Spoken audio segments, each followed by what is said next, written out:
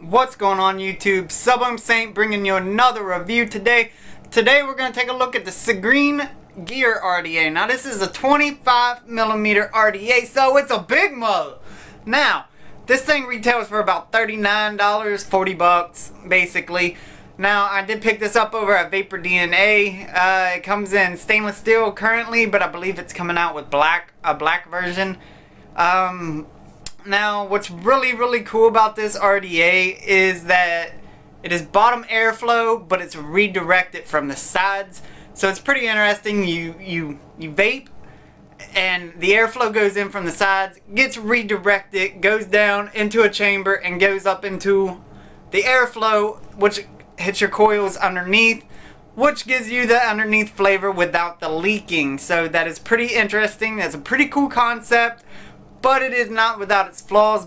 But before I get into the nitty and the gritty of this RDA, I wanted to take this time to remind you guys that the FDA wants to ban 99% of the vapor products currently on the market.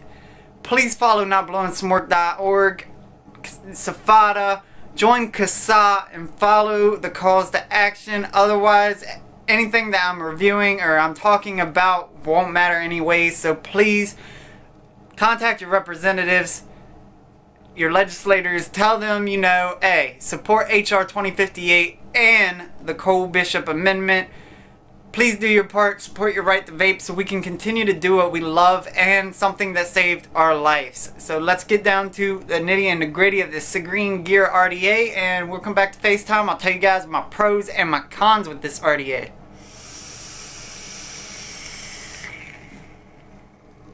Gear RDA by Cigreen comes in. Pretty standard little packaging. Nothing too fancy. Got a nice little flap here. Open her up. Here's your Gear RDA along with a bag of goodies. You get some extra, you get some pre-built coils, some extra O-rings, some extra screws, and the infamous blue screwdriver.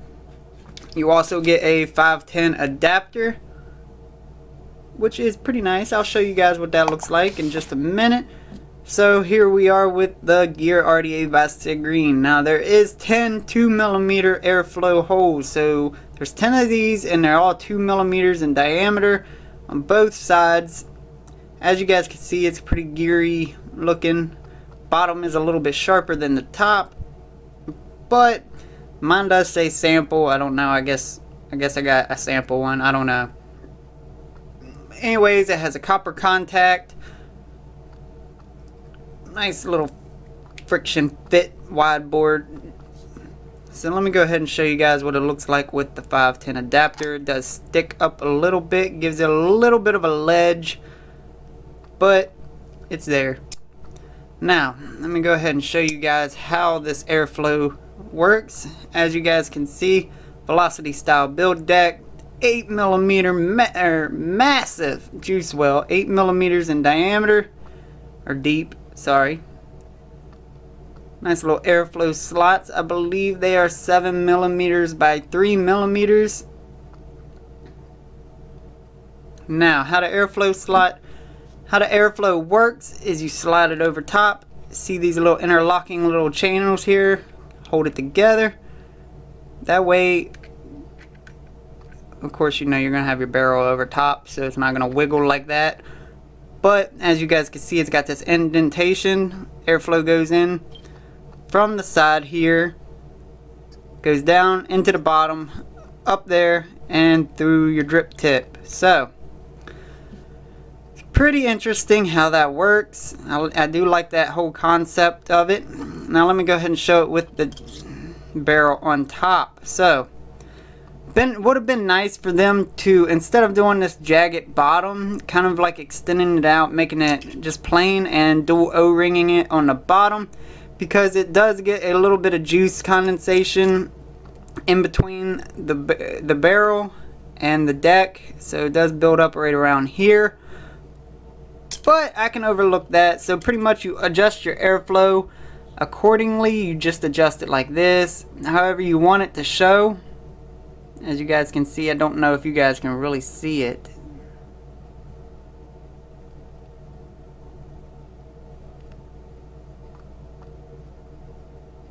well.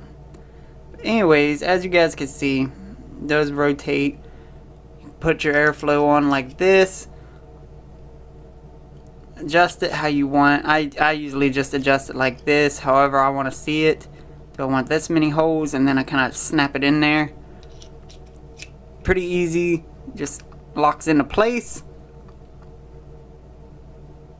And that is how that works out for you guys. So, do like that it has a little locking thing here. That way you can't really like have airflow like that.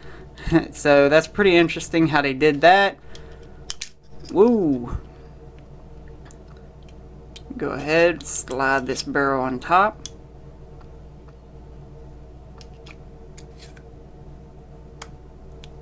And bam! There's your RDA. Now there is no single coil option, which is really kind of what you come to expect with bottom airflow. They really don't have that many single coil options, or if they do have any single coil options for a bottom airflow RDA. But this one is for you dual coilers. It does have a 510 adapter along with a 12mm Delrin chuff wide bore. So without further ado guys, I think we'll go back to FaceTime. I'll tell you guys my pros and my cons with this RDA. So let's go ahead and get to it. Alright guys, that was the nitty and the gritty of the Gear RDA by Cigreen. Now my pros with this device is it's $40. Vape budget friendly, really good. I love the airflow innovation, I want to say. I like that it comes from the side, gets redirected down to the bottom and hits underneath your coils. Gives off good flavor, great vapor production. Now, I love that it comes with the 510 adapter. That is a plus to me because I'm really picky. I like my stuff to matchy, so I really want my drip tips to match my mod. I don't know, I'm really weird like that. But anyways guys, it also comes with the chuff. I think that's really awesome. Now, my con with this device. As you guys seen in the close-ups, it has jagged edges on the bottom. Kind of, I guess, insinuate that it's more of a gear. Now, the bottom of it does scratch up your mods a little bit. That is really sharp, it's really jagged, so it's going to tear up your mod over there where the 510 is.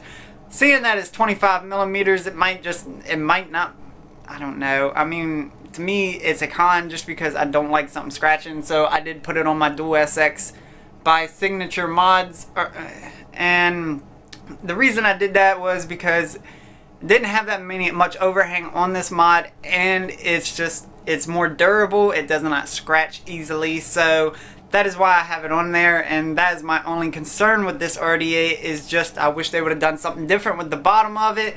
That way it wouldn't scratch your devices. But other than that guys, I will leave a link in the description as I always do to where you can go get one. Now, please join CASA, support HR 2058 and the Cole Bishop Amendment. Please do your part, fight for your right to vape guys. Let's do this as a community. Let's continue to vape and continue to save lives on our way to doing it. Now, I'll see you guys next time.